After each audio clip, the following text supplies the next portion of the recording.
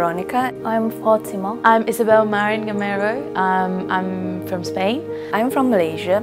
I researched the city and I really liked how small it is and how it's student-friendly and everything. It's a beautiful city, I really like it.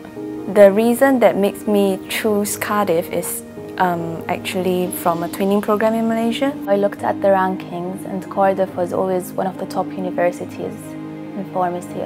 So I was like, yeah, why not? Let's try it.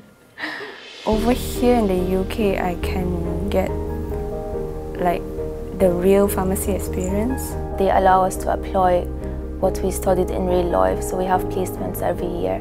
They relate to a lot with the professional world, so that's what I really like from it. It enriches our learning experience by making us apply what we learned and know more about pharmacy. Maybe it's a bit hard at the beginning because it's a different country with different people.